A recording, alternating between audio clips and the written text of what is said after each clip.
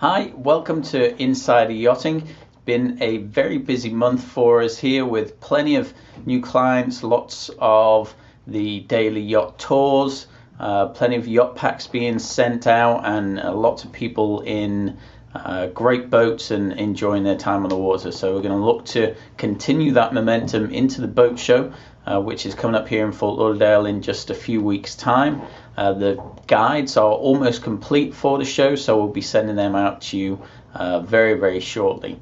Now we have a special yacht review for you today. We're only going to be reviewing the one boat. We have a walkthrough video to go along with this brochure review.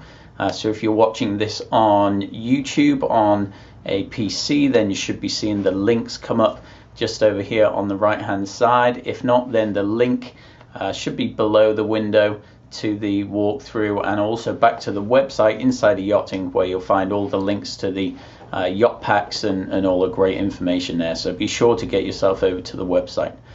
Now, the boat that we have for you today is called Kakawi, and the reason that we're just concentrating on this boat today is because it's such a great opportunity for someone to get a virtually brand new boat for almost 30% less than what the build cost would be for an equivalent boat like this.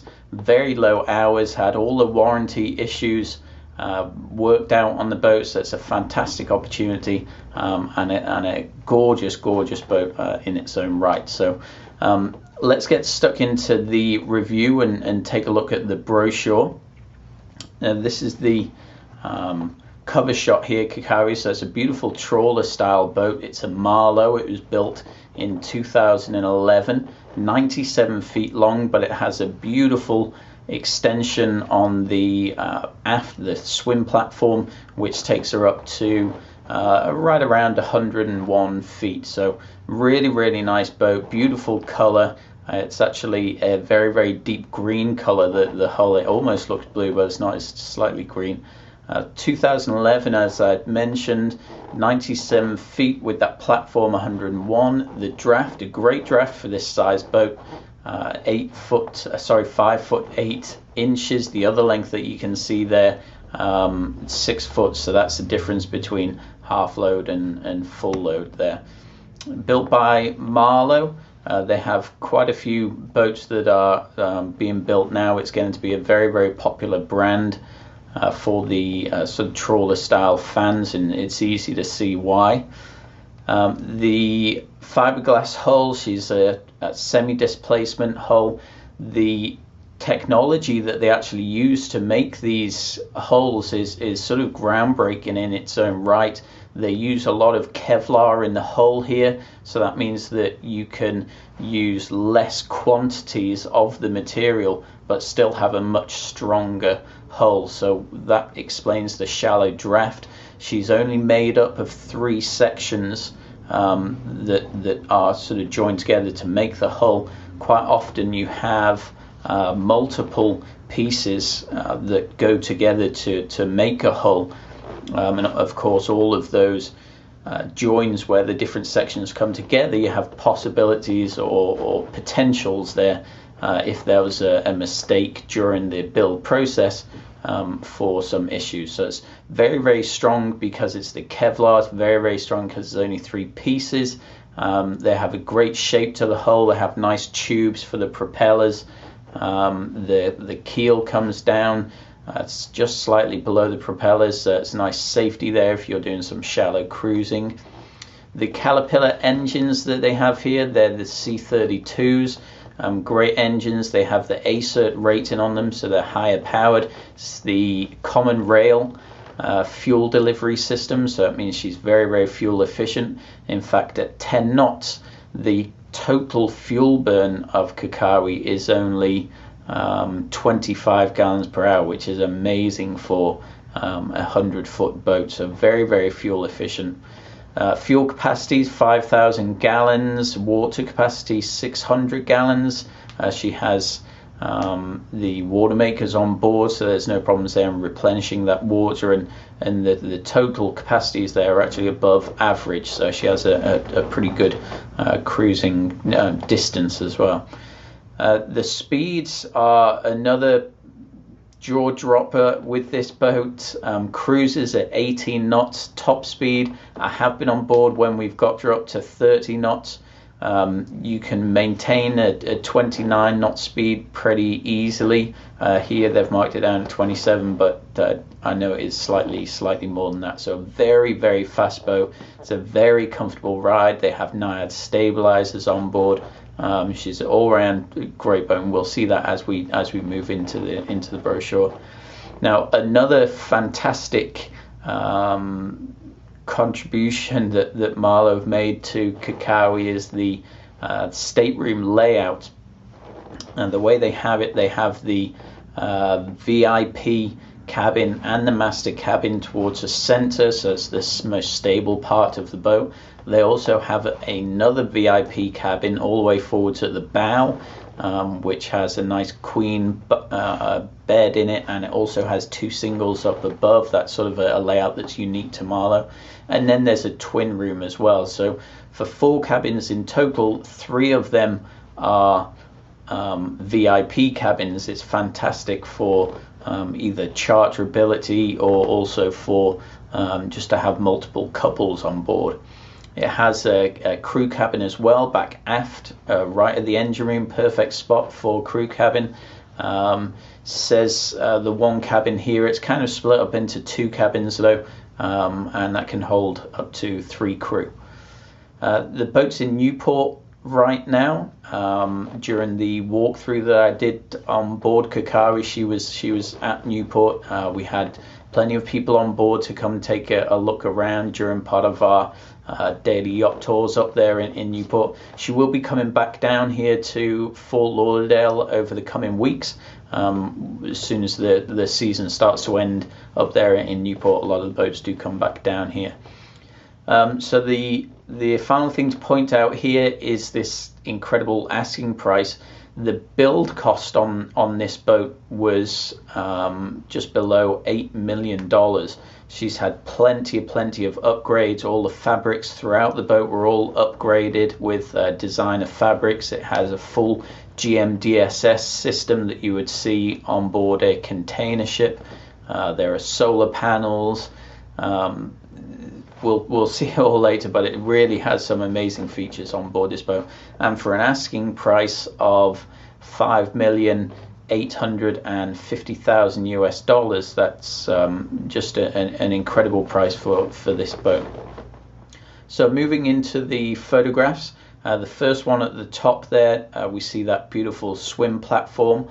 On either side of the grates that you can see there, one side is the swim ladder which drops down, the other side is actually a stern anchor, which you don't see very often, but you do see in certain boats. We saw it on Acadia when we did the review of that. It's a great option to have, and it allows you to point the boat into the oncoming swell to make her a lot more stable at anchor, so you'd have both forward and aft anchors out. The photograph below that is actually of the VIP, the master cabin. So there you can see it's a king-size bed. It's an ensuite. On one side of the room is this nice sofa. The other side is a vanity desk.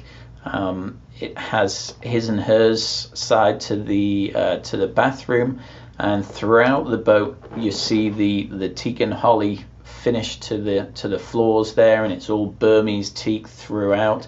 You have the soji blinds across the portholes to let lots and lots of natural light in, and the actual head height in the boat throughout the sort of lower decks and the upper deck and into the engine room as well is very, very good. It's all sort of over 6 feet headroom, 6.5 feet headroom.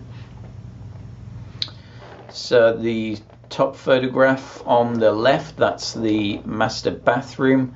This is her side, I believe. The other side is very, very similar. The shower is in the center, nice big shower. It has lots of sort of the jets and the rain shower coming down, so plenty of options to keep you busy there. The photograph below that is the main salon and the dining room. Now this is an amazing area. It feels very, very roomy. They have a huge pop-up TV. The cream ceiling treatment makes it feel a lot more sort of airy and vast than it might be without that cream up there. And also the windows around, it's basically 360 degrees worth of windows on the main deck. She is a country kitchen style, so you have that beautiful forward facing windows as well, and they really do wrap around and give it a feeling of sort of bringing the outside in. So you have the two big sofas there. Also in here you have ice makers and wine coolers, refrigerators, drinks, storage throughout as well. So another thing worth mentioning, during the build, the storage was a big concern for the owner. The current owner is also the gentleman who built the boat. So he made sure that every single possible piece of free space was used for storage and was utilized so that you can easily put things in and out of that area. So plenty of storage all the way around here. It's the best that I've seen on any of the Marlows.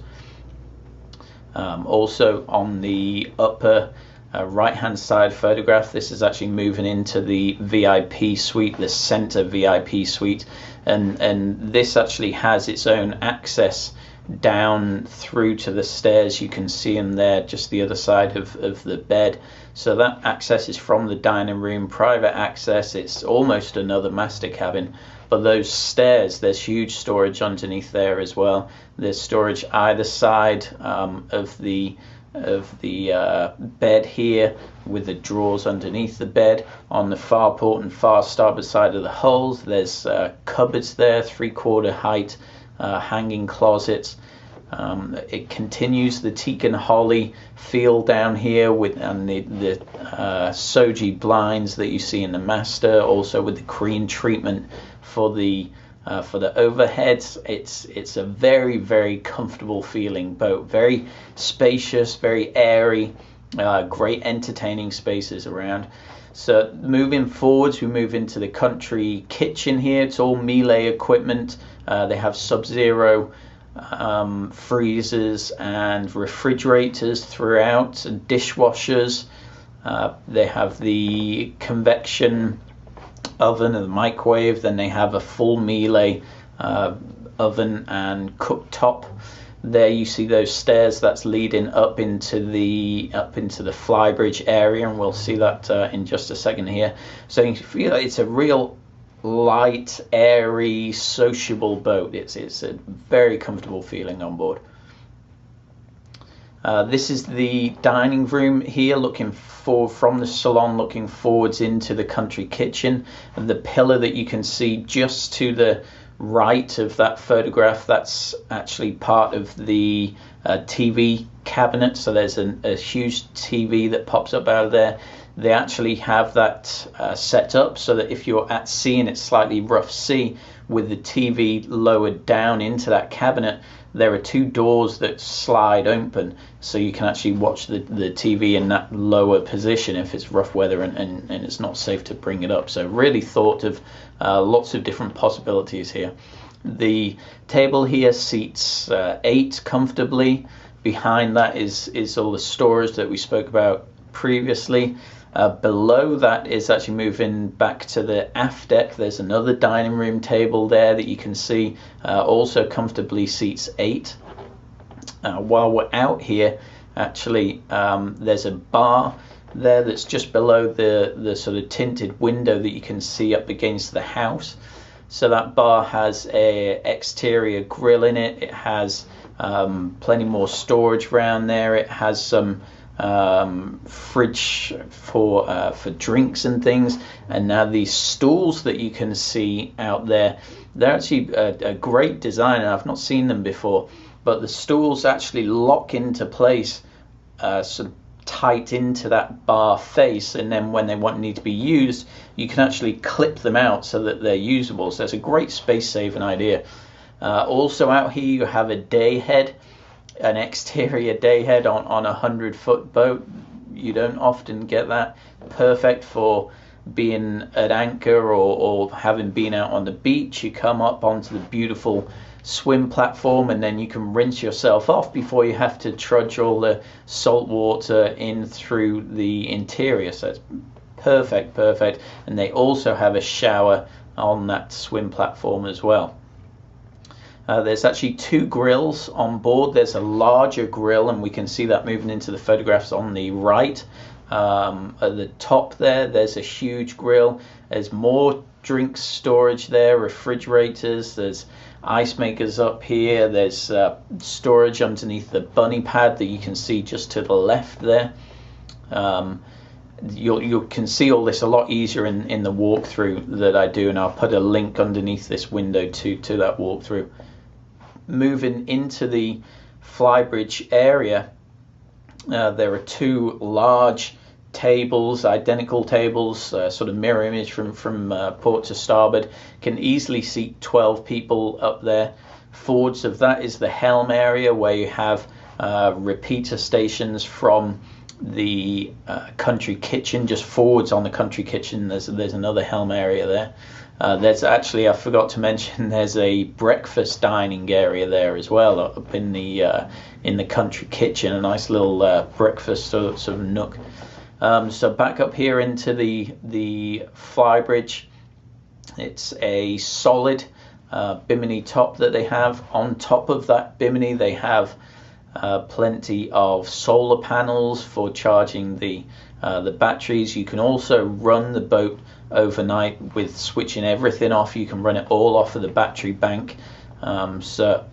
Great options for like they've done up in Newport on a sort of a cool night. You can switch everything off. Most of the doors have screens, have mosquito netting across them, so you can open everything up and sort of really let the natural air in, and switch the generators off, have it completely quiet, and still be nice and comfortable, and have everything off as far as the noise of the generators is concerned, and still have all the lights and use of all the equipment inside. So back up into the flybridge. Here, the glass that you see around the flybridge, it looks like isinglass. It's actually called Easy to See Why, and it's the same type of thing as isinglass. It's just a lot thicker, so it means it can hold its form a lot better. So it actually feels like a solid sort of sealed off environment up there. It's very comfortable with having everything sealed down. So as I mentioned up top, it has the solar panels, also has the satellite domes, it has the FLIR night vision camera, it has antennas for the GMDSS, GPS, satellite TV, the KVH domes for broadband internet and cell phone reception as well. So plenty of equipment that's fitted on board. Down into the engine room, great ventilation around here, has 6.5 foot of headroom, so once the engines are up and running and the motors are at full power, so pushing along at sort of 28 knots, there's really not any overheating issues or anything in here, because they've really put a lot of thought into that. Some nice exterior shots here of her underway there at the top on the left hand side. There you can see the tender as well. That's a 15-foot Novarania. The crane that's on board is actually a 2,200 pound crane as far as the lifting capabilities there, so you can actually put a bigger tender up there, and that whole deck is actually a huge area. You can really see it in the walkthrough that I do of the boat, so be sure to click on that. We also have the yacht pack available and ready to go for this boat, so that'll have in it all the photographs and descriptions and specifications, so that's ready to be emailed out. Just let me know if you'd like to receive that. The lower photograph there on the left hand side is our nice big swim platform, and over on the right is the easy to see why glass, and then all the equipment fitted to the mast there and the bimini top. So moving into the write-up, it's a pretty big write-up here. They've sort of described just about everything that's on board. Now, I'll run through this very briefly. As I mentioned, the yacht pack is here and ready to go, and it has all this information in there, so you'll be able to read through it in your own time. I'll pick out a couple of main points. The hours that it says are on the engines there. It says 200 hours. They're actually closer to 550 now, with them moving from Fort Lauderdale up to Newport and then doing a couple of trips around Newport. They have raised those hours, but still very low. It details some of the interior fixtures and fittings, like the Burmese teak interior, all of the teak and holly flooring that is the same throughout the boat. I mean, they really don't scrimp on the interior fit and finish here. The same quality that you'll see in the salon and the master cabin runs through all of the cabins. It's actually worth mentioning that during the build, the boat was designed to have an extra cabin in the guest foyer area, which would have just been either a bunk or a single bed there. Towards the end of the build, the owner decided to remove that because he wanted it to feel a bit more open and area in that lobby area. So he actually changed that into a laundry area. So the boat now has this great laundry room. The bed that was going to be used, or the cabinetry that was enclosing the bed, has now been changed into a deep freezer storage and some other just general storage areas. So they really utilized it well. It means that you have a lot more sort of areas just to store food if you're going on bigger trips, and it also gives the crew a nice area to do everything that they have to do for the sort of general day-to-day running of the boat. Actually, that's a good point as well about the crew and the usability of the boat and the owner experience.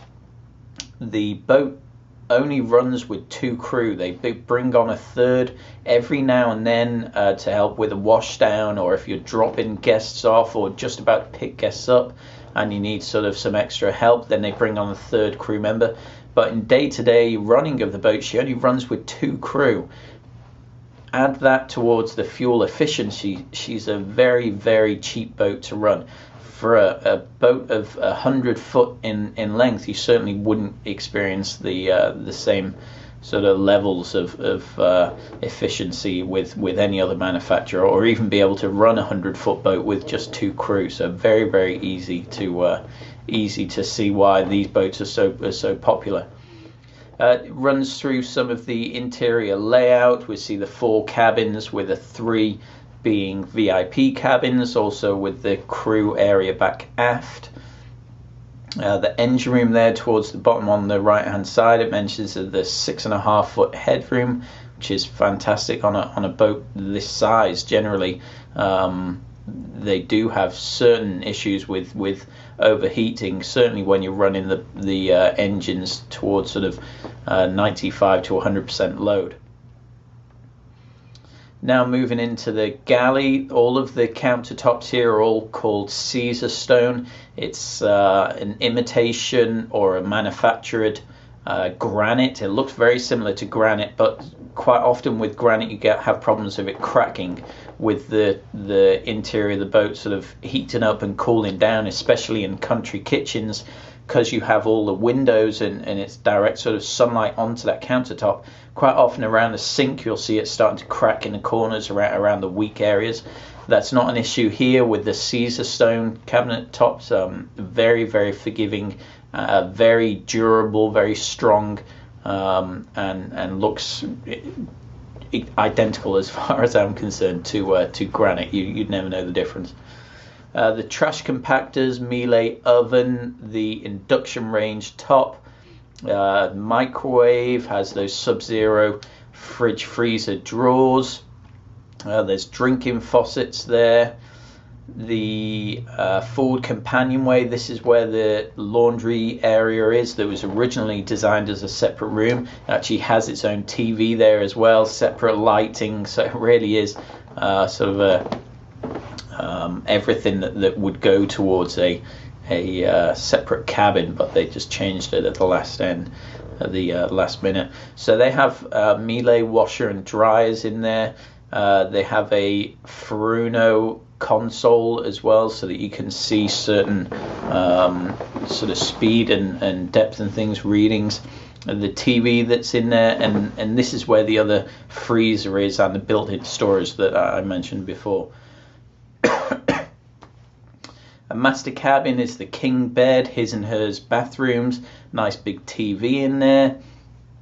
The VIP cabin, that's also centerline of the boat, or towards the center of the boat. That has the queen berth in there. Also en suite has a beautiful separate sort of toilet area. Then the shower is towards the center, and then it has the vanities off to the starboard side. The forward VIP cabinet has a queen towards the center. Then it has a single berth to port and starboard, so it's a high occupancy cabin, so you can actually fit 4 people in there. Great for families, also great for the nannies if you want to put the nannies in with the kids.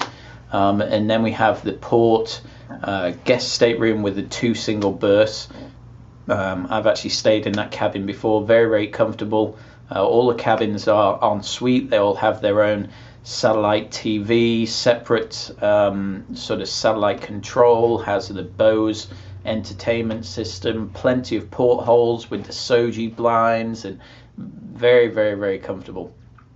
Moving into the pilot house, this is a small pilot house that's built into part of the country kitchen. So forward of that countertop, the Caesar stone countertop, right underneath the forward-facing windows is the breakfast sort of dinette area, and then next to that is this pilot house. So that has all water maker controls. It has NIAD stabilizer controls. You can read off the tanks and the power monitoring system from the screens there. It has nice big 17-inch screens for the Furunos. Has remote controls for the fire dampeners for the engine room, the battery gauges. Also the inverter monitors are here. Now the boat does have full AC transformers on board, so you can take any power into the boat at all, so it can really go anywhere in the world and still operate under its normal conditions. Has the operations for the FLIR cameras here as well. The other station is up in the flybridge, and that's really a repeater station for here. So again, it has all the Furuno screens, GMDSS controls, and bow and stern thruster controls as well. Very, very maneuverable. So moving forwards, details there about the VIP cabin, crew quarters. We can see all that during the walkthrough. The bridge up on the fly bridge. This is a pretty big write up. So get that yacht pack. Towards the end here, it just mentions about the deck equipments, the freshwater and saltwater washdowns, the stern and the stern and bow anchors, the 2,200 pound crane on the flybridge. It already has the 15-foot Nautica rib. It is a Nautica. I think I said it was a Novrania earlier, so it's a Nautica rib. Has a GPS screen up there, the chart plotters. It does have a bimini top, so the soft bimini top for the tender as well, which can fold down, and it's got a great brand new 70 horsepower Yamaha engine on the back. So really nice boat. Basically brand new. Everything on this boat is basically brand new. It all got upgraded out of the yard. All the fabrics got changed for designer fabrics. The crockery and stemware on board all got upgraded as well.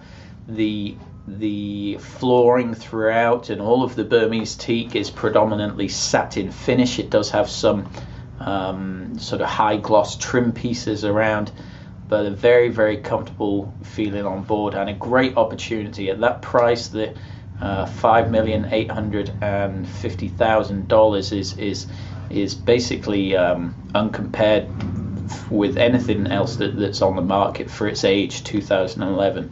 There is one other Marlowe, the same model as this. It has an enclosed bridge, and they are almost 800,000 above Kakawi as far as the asking price goes. The owner for this boat is very motivated. He will use this, or intended to use the boat for family and for business trips. He realized that this is a little bit too small for what he intended the boat for, so he's ready to move into a bigger boat. So he's very motivated to let this go and sort of continue his yachting journey. So we'll leave it there for today. The yacht pack, as I mentioned, is ready to go for Kakawi. I can email it to you at any time. Just let me know whether you'd like that or not. Over towards the right hand side of your screen, if you're on insideryachting.com, is our yacht pack button. Just leave your name and email there, and the name of the boat, and I'll email that off to you right away.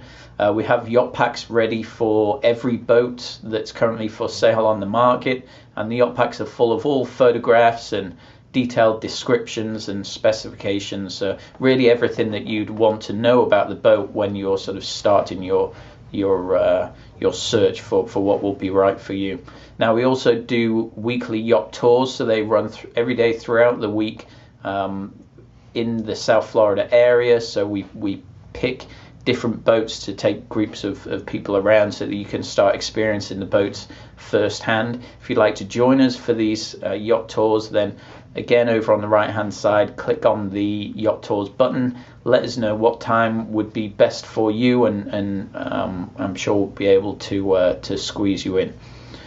So that's it. Great boat. The Fort Lauderdale show is coming up. We're just about to finish the guides for that, so we'll be sure to email them off to you right away. So keep a lookout for those emails, and keep a lookout for next week's review, where we'll be going through some other Flybridge style boats. So thanks for joining, and we'll see you next time.